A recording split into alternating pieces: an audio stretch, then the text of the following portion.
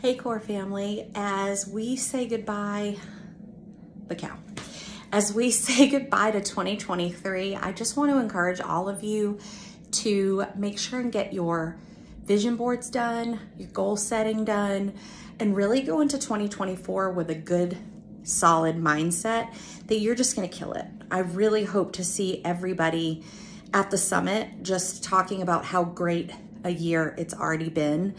And if you need anything, I encourage you to also reach out to your concierge, lean on your coach, take advantage of those extra coaching calls.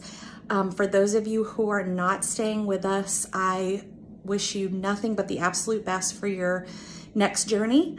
And I really want to let you all know that I appreciate each and every one of you, and working with you has been awesome.